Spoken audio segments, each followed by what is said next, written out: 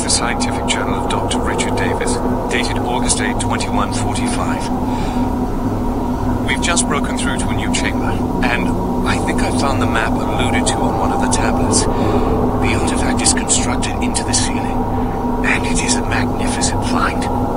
It appears to be made of some crystalline material, and even after all this time, it is still emitting a soft glow. The markings on it were strangely familiar when I first observed it, and after digitizing it and analyzing it, I'm certain this is a map of our solar system. It seems to show a connection between Mars and Earth. My current working theory is that the last survivors used the teleportation technology to escape to Earth. The ramifications of this are overwhelming. This may end up proving that we are actually descendants of this race, and what we are exploring is our own history.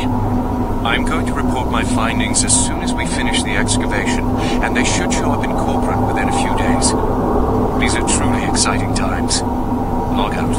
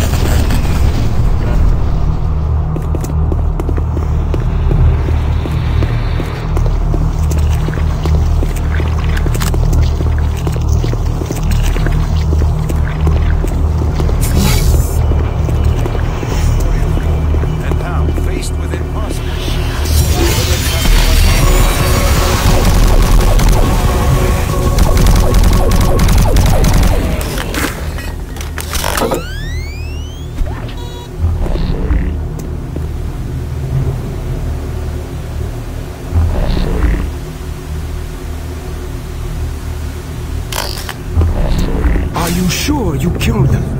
But you have the soul cube, just like in the carvings I've been researching. If I'm correct, that cube is our only chance to stop this. No time to explain now. You need to get to the caverns quickly. Take my PDA. It's right there on the desk. It's got security codes for the area, and my research logs on it. It'll help. I can't go with you. I need to finish my work here. Good luck.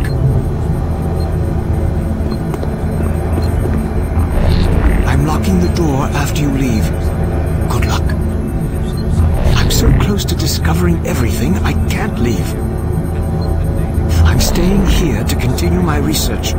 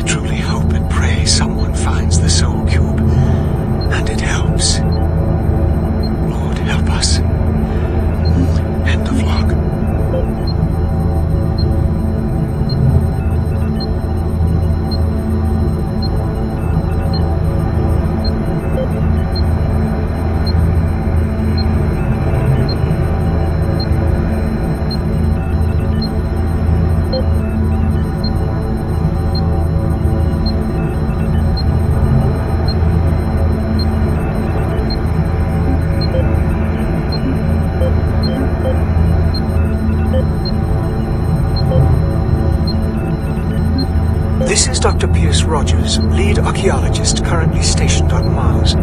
As the preliminary reports have suggested, we have made some amazing discoveries here on Mars. Life on Mars has long been theorized, but we never imagined anything like this. The initial chamber was discovered in 2115. It leads into what is now known as Site 1. Site 1 is the largest of the sites, and we are still actively working there. It is made up of a series of chambers and connecting tunnels, all of which are covered in glyphs and symbols. Using the UAC pattern processor, we have finally been able to understand some of the glyphs, and from them, here is what we have learned. The ancient people looked like us, at least to the extent that they were bipedal and were similar in shape and size. Their level of technology was astounding. For instance, the glyphs at each site were carved into the rock by some sort of machine, and each one is precisely cut from the stone. It far exceeds the precision of anything we can do. They had a social structure that seemed very aristocratic, with a lot of emphasis on social stature and structure. Site 2 is a much smaller set of chambers, mostly containing burial sites, temples, and various amounts of individual artifacts. This site has been photographed and cleared out, and all material is back on Earth for study and review. Site 3 produced our prize artifact, what we call the Soul Cube. If you have read or seen the other material, you probably know that this once grand civilization was attacked by some unknown force, and if we can believe what is written in stone, they sacrificed most of their society to drive the invaders back. There are additional reports filed on the Soul Cube with Central Administration. We also recovered several other device-type artifacts. They are not as ornate as the Soul Cube, but each appears unique. We are still learning how to interpret all of the glyphs, and hopefully, once we have that completed, the science teams can provide more detailed information on their technology. And these are truly unique and special times for archaeologists.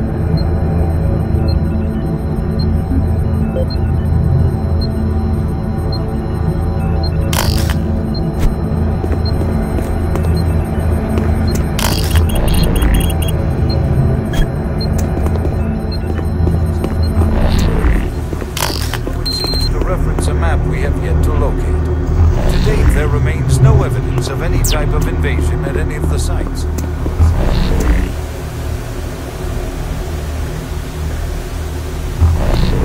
Discovery and analysis. The UAC is proud to showcase the latest findings on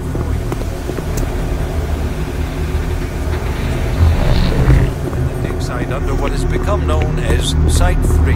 Subsequent examination of the surrounding area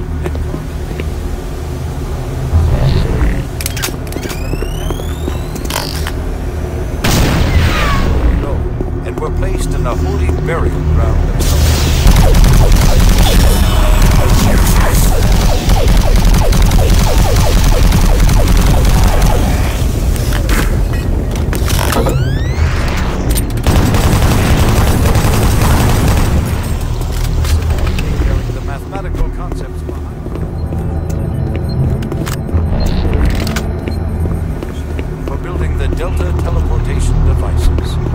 second and third tablets illustrate an epic story, a story of war, and how, faced with impossible odds, the ultimate sacrifice of an entire race to achieve victory. The fourth tablet details the essence.